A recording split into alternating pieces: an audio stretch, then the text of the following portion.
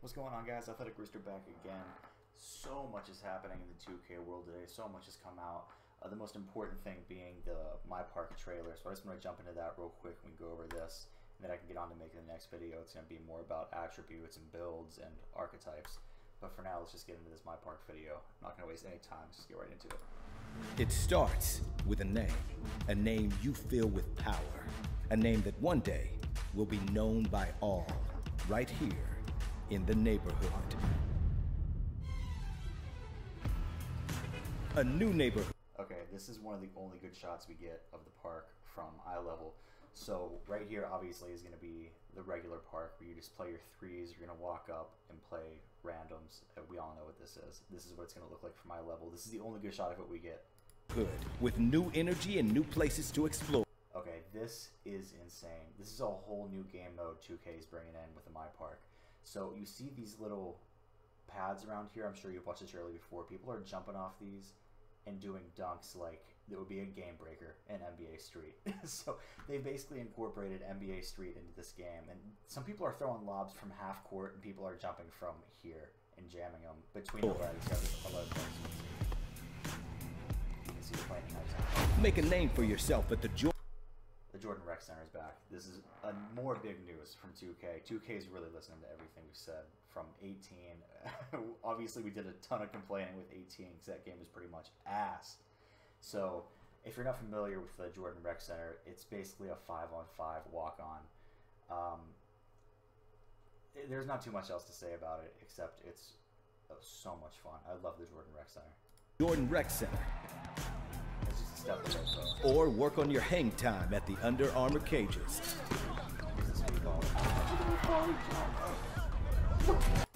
He threw. Look at where he throws this lob from. He hasn't even jumped yet. Hit up wheels and cruise the neighborhood in style. Because on these streets, mascots are back. This has been everybody's biggest question of this year after skippable cutscene. These mascots are back. That is going to pretty much confirm it for everybody. But Mike Wang pretty much confirmed this earlier tonight by talking about it on his live stream.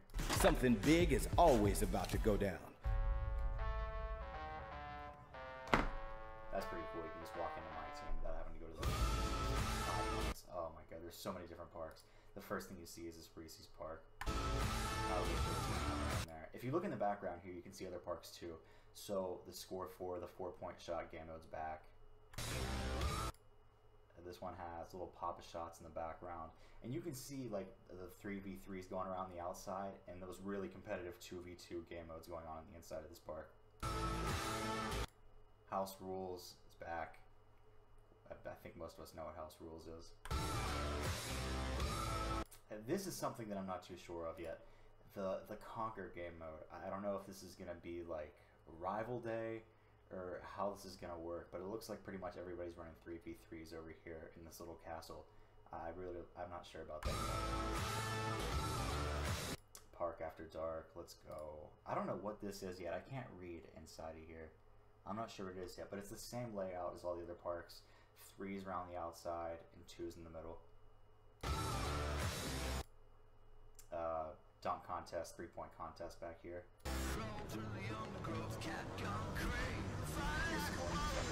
Red ball, blue ball. It's gonna be another competitive game. I'm not really sure what it is. I know it's not just something you run around mess. Like, see, there's score. You're keeping score down here. Game ends in, it looks like almost a 10-minute game. That's crazy. I'm really curious to see what the rewards are for playing this game. They look fun. I love this one as well. Win free rewards by spinning the daily prize wheel and playing in community events. As you work what did that say? As you work to push your name to the top, earn new badges, VC, and attributes. Oh, there we go, badges. Badges are going to be easier to earn this year. I know there's a lot of talk going around they're going to be a little bit more difficult to earn this year, but this is your confirmation. Badges are going to be easier to get this year.